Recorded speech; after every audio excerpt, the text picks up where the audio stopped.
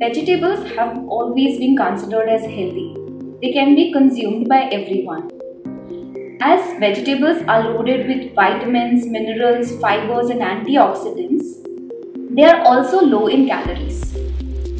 So we assume that we can eat liberal amount of these food groups. But have you ever heard of that any of these vegetables can interfere or play around with your hormones as well? So the answer is yes, they do. Hi, this is Geeta Premani, nutritionist from Optima Remedy.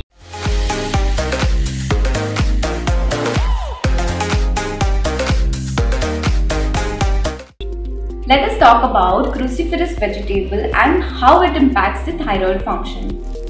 Vegetables like broccoli, cabbage, cauliflower, kale and radish, these kind of vegetables belong to cruciferous group.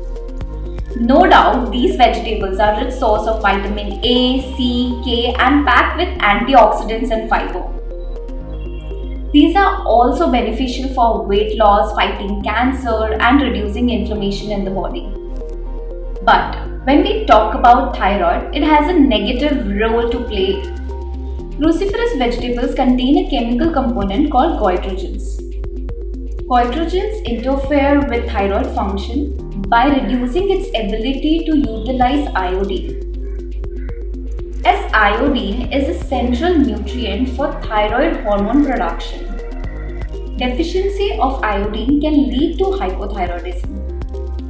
Hence, consumption of vegetables which consist goitrogen should be restricted. So you can enjoy these vegetables in small amount by using this tip. So always consume these vegetables in cooked form.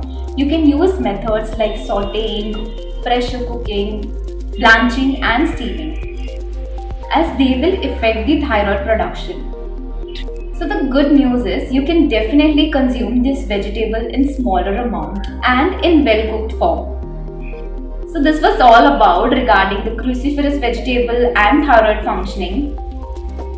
Do share this video with your friends and don't forget to subscribe to our channel.